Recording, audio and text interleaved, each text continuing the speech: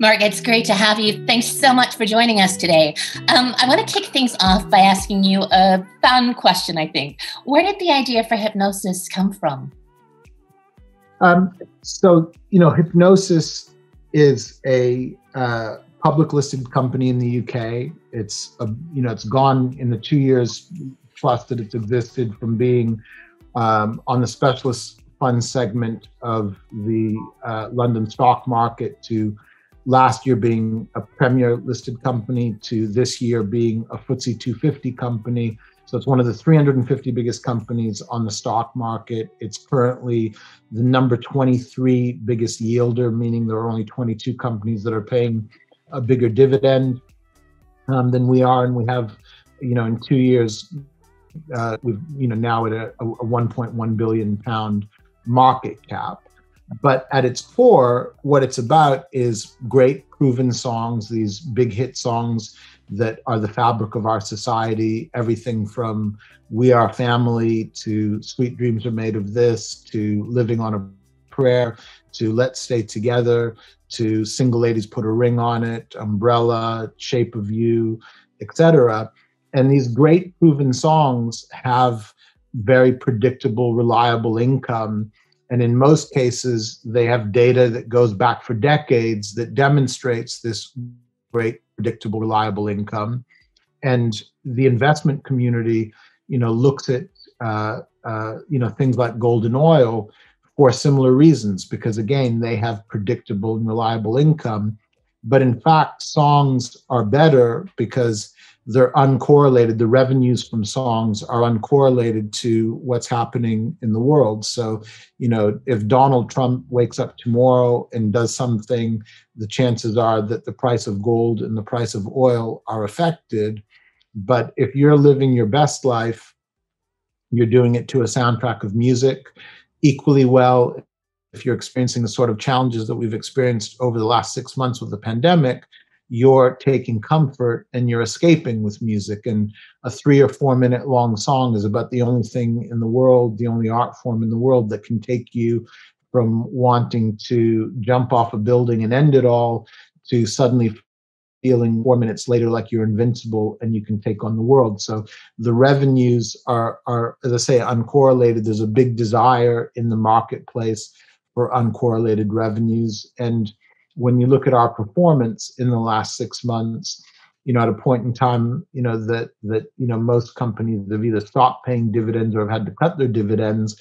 As I say, we've been, the number 23 biggest, dividend yielder on the London stock market, and our dividend is growing, not decreasing, and it's a testament to having established these great proven songs as an asset class. Music now more than ever has taken on a whole new reality for the world. And in fact, is that sort of part of the company thesis in many ways? Or can you expand a little bit more on what the thesis is behind Hipgnosis? Well, the thesis is very simple. It's multi-part, but it's quite simple. On the one hand, we had technological disruption in the music industry between 2001 and 2016 that decimated the business because people were able to listen to music ostensibly for free via illegal downloading. And that almost killed the music industry off. And the only good thing that came out of that was that it's left these great songs available at attractive prices at a point in time when streaming has then come along. That technology that was illegal downloading has evolved into streaming, and streaming has once again made it more convenient for people to consume music legally and to pay for it. And in the last 2+ years since we've been going, we've gone from 50 million paid subscribers worldwide to music streaming services to 400 million paid subscribers today, to what will be 460 million by the end of this year, and what are predicted to be as many as 2 billion paid subscribers by the end of the decade. So on the one hand, we're buying the songs at attractive prices. On the other hand, the pie is exploding and growing dramatically. We also predicted when we came to the market that the Copyright Board, which is the judicial board in the United States that rules on how a songwriter is paid, would look favorably on the songwriter, because the songwriter had only had 3 raises in the past 6 years, believe it or not. And we were right. The Copyright Board last year passed into law that the songwriter would incrementally receive, between last year and the end of 2022, a 44% greater share of the pie. So $1 worth of income that we bought last year will be worth $1.44 by the end of 2022 without us having to do anything. Where we really then step in and add value is that we have a concept that's called song management versus the traditional publishing model. In the traditional publishing model, these big song companies have as many as 20,000 songs per person. We have 500 to 1,000 songs per person. So we have much more bandwidth to be able to put the songs in movies, TV commercials, video games, have new artists interpolate those songs, have new songwriters interpolate those songs, have artists cover those songs, etc., and really add significant value. So in the past year alone, we've issued more than 1,000 licenses, and they've been everything from $2 million for uses of Journey's "Don't Stop Believing" to as little as tens of literally thousands of songs that are going in shows like American Idol and The Voice for $1,000 at a time.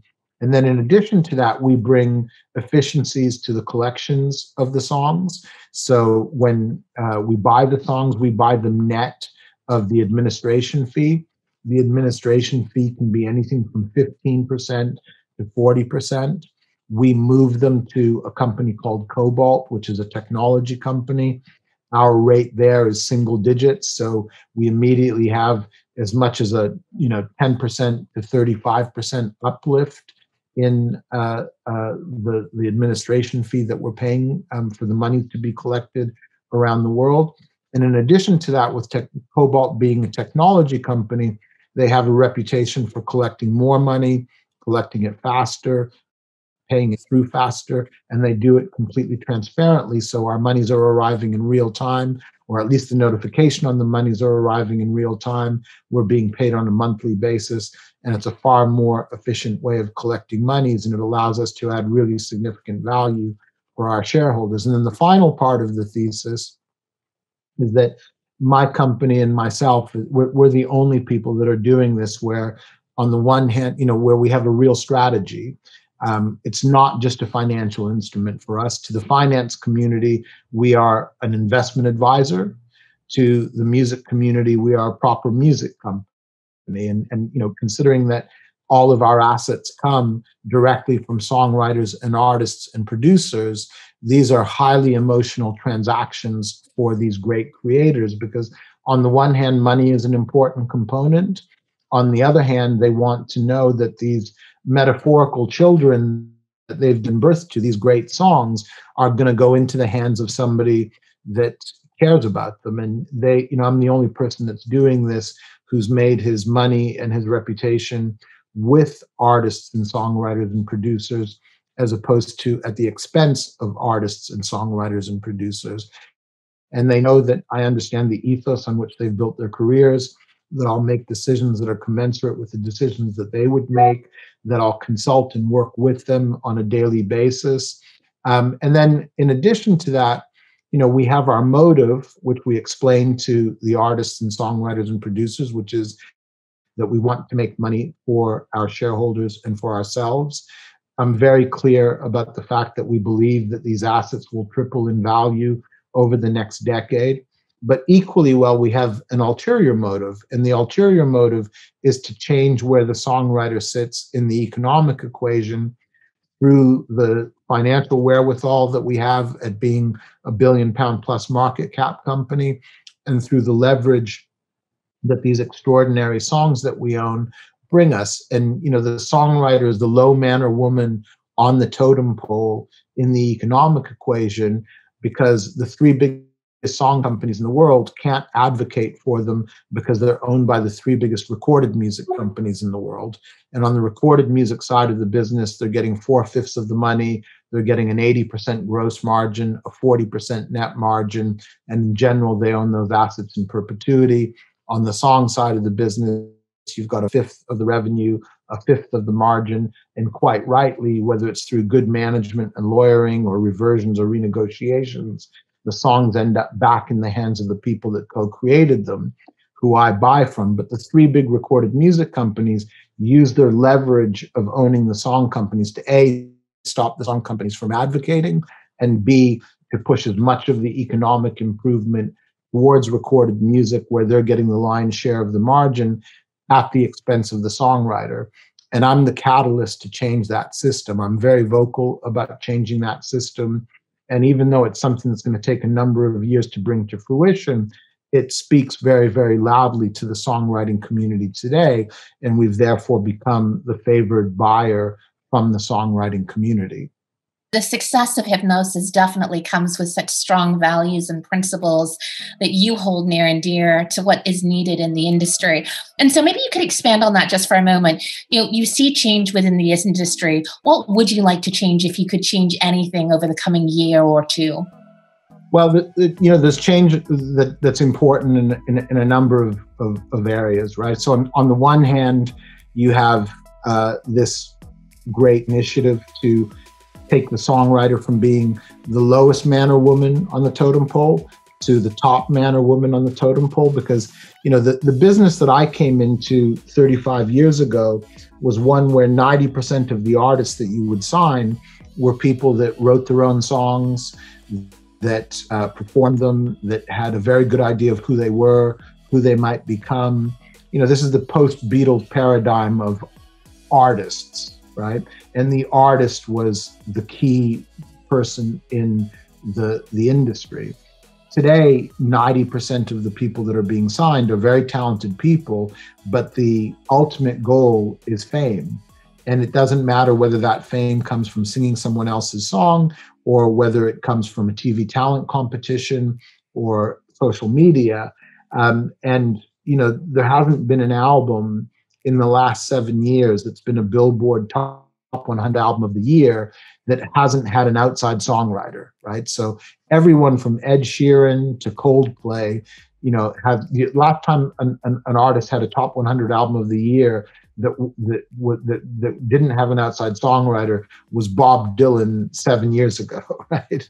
So the disparity that exists between recorded music and the songwriter has never been more glaring than it is right now, because you've got incredible songwriters, a guy like Ryan Tedder, who writes a song like Sucker for the Jonas Brothers that allows the Jonas Brothers to go out and play for $1 million a night because everybody wants to hear Sucker.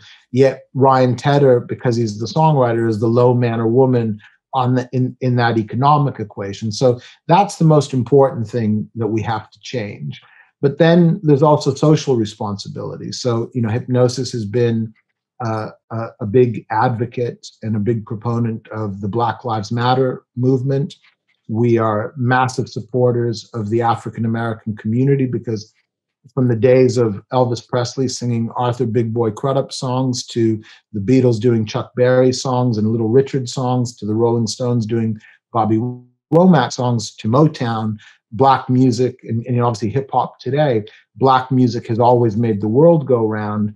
Yet we're at a point in time where our brothers and sisters in the Black community are being marginalized more than ever, are dealing with police brutality, are dealing with all kinds of heinous situations that no person should ever have to go through. And I feel that we have a real social responsibility, not just because of the art, but because of the leverage that we have as a business to change that. So when Ahmaud Arbery was murdered earlier this year, and 3 months later, 2.5 months later, there were still no charges brought in Liberty County in Georgia, I wrote to the DA of Liberty County and I basically outlined it for them. I said, listen, I've invested $100 million in Georgia in the past 18 months. I've invested that money in African-American songwriters that, have tremendous spending, that power, that pay their taxes, that, put money into the economy on a daily basis, that importantly write the songs for the biggest artists in the world, from Beyonce to Jay-Z to Kanye West to Madonna to Britney Spears. And these people have really loud voices. And unless you do something about this, we're going to really start to use our loud voices. And within a couple of days, I had an email back saying that they'd received my email and they'd acknowledged it. Within a couple of days after that, the first arrests in Ahmaud Arbery's murder were made. And this is something that is an example that I think everyone that's in this business should be following. We shouldn't just be talking a good game. We should recognize that ultimately the only thing that really speaks, the only currency that really matters in bringing social justice is money, right? So if you're a company like ours that has the backing of billions of pounds, that has investors that range from the Church of England to Investec to AXA to Aviva, you must lead by example, and you must help to make the world a better place. And then, of course, there's what we're talking about today in many ways, which is mentorship, and that's something that I think is a key part of this business. And Nile Rodgers, who's written some of the most important songs in the world with his group Chic, for Diana Ross, for Madonna, for David Bowie, for Daft Punk, for Sister Sledge, that came up with that wrote the song "We Are Family." He created a foundation in the wake of 9/11 called the We Are Family Foundation after the song, that brought people together for the obvious reasons. And that organization has gone from strength to strength over the past 20 years. But in 2008, they created an offshoot of it called 3.Dash, that is the youth initiative of the We Are Family Foundation, that has an incredible mentorship, year-long mentorship programs with everyone from people in Bill Gates' organization to the daughter of Malcolm X to, lots of really, really special people that take upwards of a year with young leaders from around the world and help to mentor them and make the world a better place. The relationships that you're building, the people that you're working beside, the great social change that you're bringing to the world, all speaks a little bit to the purpose and the intentionality of mentorship. So maybe start by telling us about a mentor who's inspired you in your life, Mark. I'm sure there are many, but if you'd like to share one with us today, that would be great. Sure. So, for me, on the one hand, you've got mentorship, right?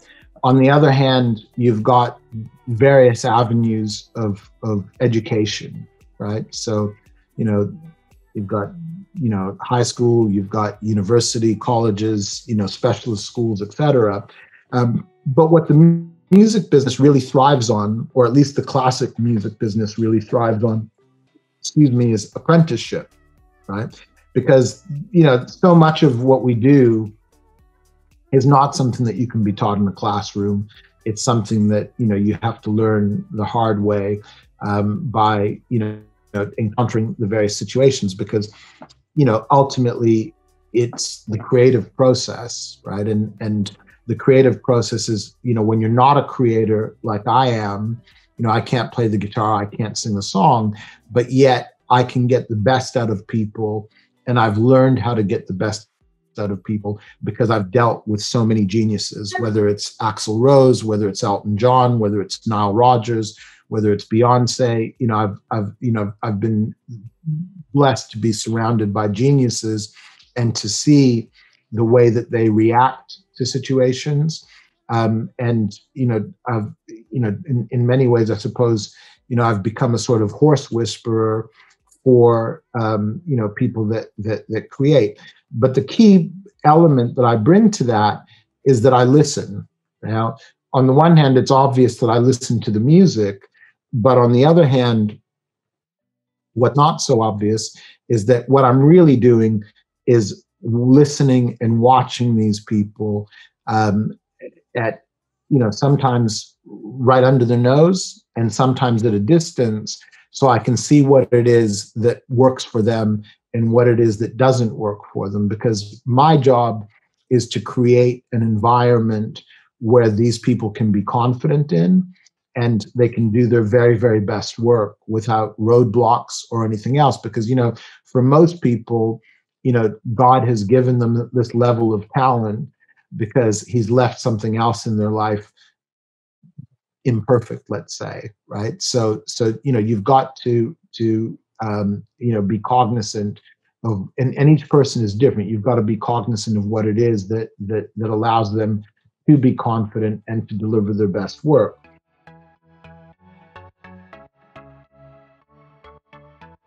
For me, mentorship is one where, on the one hand, I'm looking to mentor people, but on the other hand, what I'm also looking for is to teach them this business, because this business has a very, very bright future in front of it. Thanks to streaming, I can actually look someone in the eyes and say, actually, the best days of the music business are in front of you. They're not in front of me. I've already had my time. And while I still have some time left, that's all well and great. But the real glory days of this business, which only a few short years ago would have appeared to be part of my lifetime, are actually going to be a part of this 16, 17, 18, 19-year-old person's lifetime. So, on the one hand, mentorship, what's that about? It's about, expressing values to somebody. It's about, downloading experiences on them that hopefully will allow them to have shortcuts and accelerate their growth and success. But I also think, on the other hand, what you really want to do, and it doesn't matter whether you're a doctor or a lawyer or someone like myself in music, is you want to find somebody to mentor that has similar interests or that wants to follow a career path that's similar to yours, so that hopefully you can be also apprenticing them at the same time. So not only are you, expressing values and expressing common sense and other things that, as I say, can accelerate a person's growth, but hopefully you're also able to teach them something about the trade that they want to be in, so that they can follow in your path. Because nothing could make me prouder than to know that I'm taking my knowledge. I believe in a metaphysical, spiritual way. I believe that the world is always expanding, right? But, at the end of the day, when you distill that hopefully means that, instead of the next person having to start at A and go to B, they can start at J and, go to K, L, M, N, and O, right?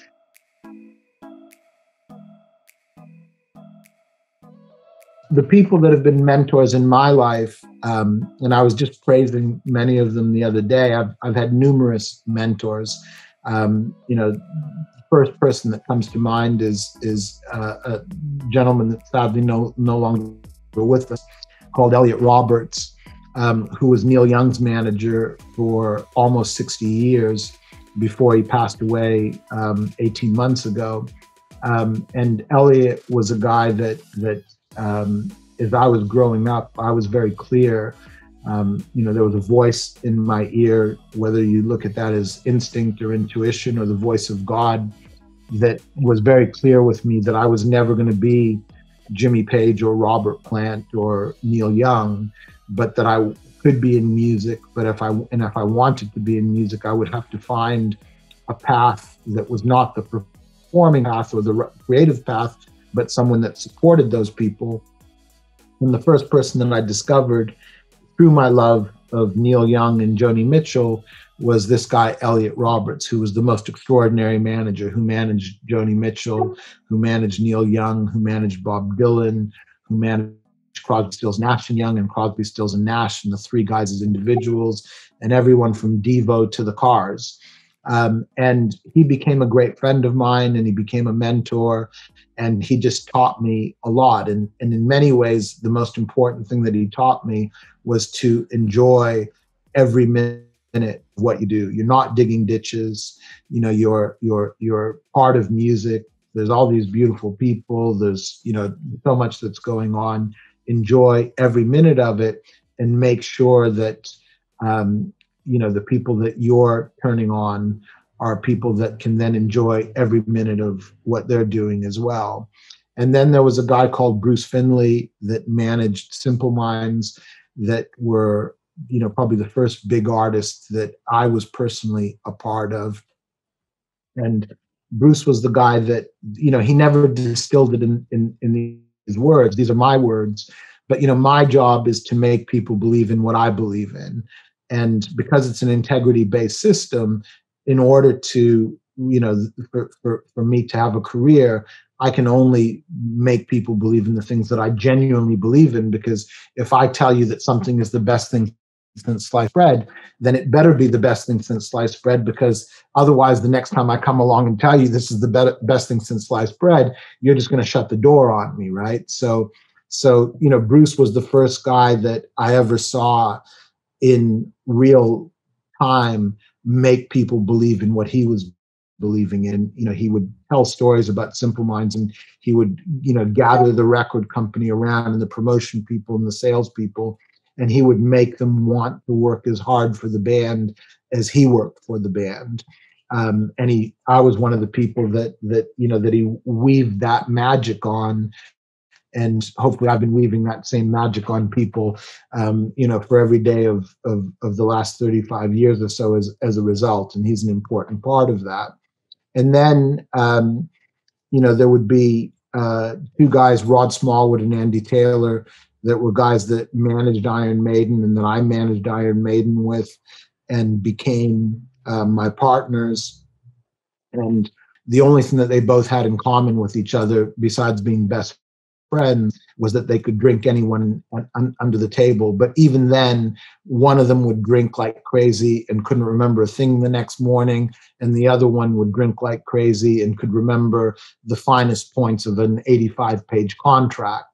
And I sort of became the bastard offspring of the two of these guys, where on the one hand I understood creativity, and on the other hand I understood business, and could bring those two things together in a way that would allow me to, you know, understand and protect the art of these great artists that I work with, and on the other hand, maximize the commerce while ensuring that that art was protected.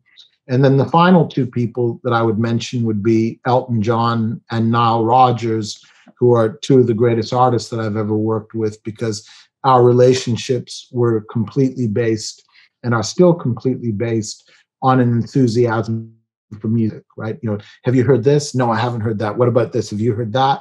You know, have you seen what's gone into the charts? And, you know, Nile and I will every morning, our days start with talking about music, and every day our days end with talking about music. And that just makes, you know, for incredible joy, and it makes me work harder. It makes him work harder. And, you know, my life is blessed to be surrounded by these geniuses.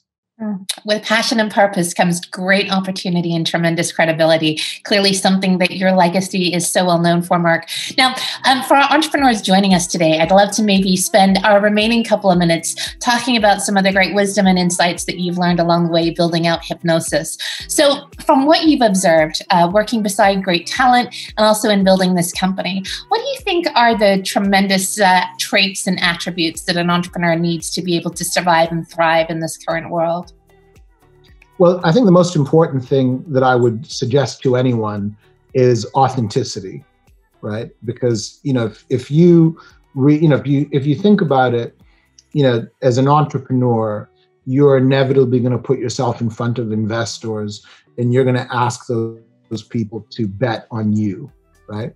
Now, you know, on the one hand, there's the joy of them saying yes. On the other hand, there's tremendous responsibility that comes with that, right? So I feel as much responsibility to my investors as I do to these great songwriters that are trusting me in our company to be the custodian of their songs. And I make sure that I can fulfill that responsibility at all times. So I'm surrounded, and I pay for way more advice than I could ever possibly need, because I would rather be on the right side of ensuring that I have the best information possible available to me. But when I talk about authenticity, I'll tell you a story about, we started to take Hipgnosis to the market with a different brokerage company than the one that we successfully brought the company to the market with. And I sat down, and in my own words, I told these people what the proposition was, almost as I did with you 10 minutes ago, right? Almost the same identical words. They all fell in love with that. They all decided that they wanted to put their time and their effort into doing that. But then they wanted me to do it in a way that they had analyzed, that wasn't in my own words, that wasn't authentic, and that was basically trying to take something and turn it into a pitch, right? Now, what made me successful is that I don't pitch anybody, right? I come along and I explain the proposition to people. And if they like the proposition and they understand it, then I want them to be a part of it. If they don't, then, thank you very much for taking the time to meet with me, but I'll move on to the next person. And our attempt failed dramatically because of that. I mean, I could barely even get the words out of my mouth that they wanted me to say or do, because it was totally inauthentic, right? There was my body was just riddled with resistance, because they wanted me to say and do things that were not, what really was the essence of the story. I then went along and found new brokers, and I explained the situation to them. And I explained that there was not going to be a debt or, a pitch book, that I would never, ever work to anything like that.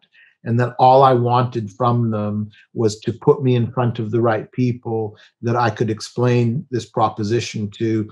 And again, the ones that understood and wanted to be a part of it could be. And, the ones that didn't, again, thank you very much for taking the time to speak to me. But I'm never, ever trying to sell anybody. I'm only explaining what the proposition is, and then allowing that person to make their own decisions. And, with some of them, I had to have 7 or 8 meetings where I explained greater detail. But at the end of the day, 177 meetings later, I raised 200 million pounds. I invested it in some of the best songs of all time. I actively managed those songs. I paid my dividends. I then did it again with 141 million pounds, and again with 60 million pounds, and on and on and on, to the point where we're now 1.1 billion pounds. We have an incredible investor base that really understands our business, really understands songs as an asset class, because we've educated them. And, the key, as I say, become a FTSE 250 company, become one of the biggest yielders on the index. And it's all been done authentically, because there was no, let me try to sell you on something. We often say you have to own the value of why you're doing this, right? There's 1,000 reasons why not to be an entrepreneur. So if you're going to go down that path, lean into it fully, because it's going to take everything you have and some. I want to finish with one last ask, if we can. What's the best piece of advice, if possible, that you've been given over your career, Merck? What's the one that stays with you and helps you on those difficult days? You have to listen, right? Listen and pay attention to everything that's going on around you, right? We're driven by ego. We're driven by a desire to succeed. We're driven by so many positive things, but ultimately, if you're not listening, you're not going to get all of the information, and you're not going to make the best use of this expansion that takes place in the world, right? So I mentioned Rod Smallwood earlier, as being one of my mentors and my partner. And he came into the office one day, and he said, "What are you doing?" And I explained it. And he said, man, you were up at 7 o'clock in the morning doing this, and you were up at 11 o'clock last night doing this. When are you going to take some mental free time? And I was offended. I was like, WTF, like what? I'm working myself into the ground here, and you're talking about mental free time. I was, seriously offended. And he said, no, go for a walk. Go for a walk and take the time to think about what it is that you're doing. Right? You're just doing, right? And you're doing a great job, but you're not taking the time to think about what it is that you're doing. And as I say, at the time I was offended. Now, whatever it is, 30 years later, I consider it to be amongst the most important pieces of advice I was ever given. Merck, it has been an absolute joy, such a pleasure. Thank you for bringing so much joy and beauty to this world through perhaps my favorite asset class at this moment. I hope we have a chance to work together again, and thank you for your support of Mentor Makers in this time. It's my pleasure. Thank you so much.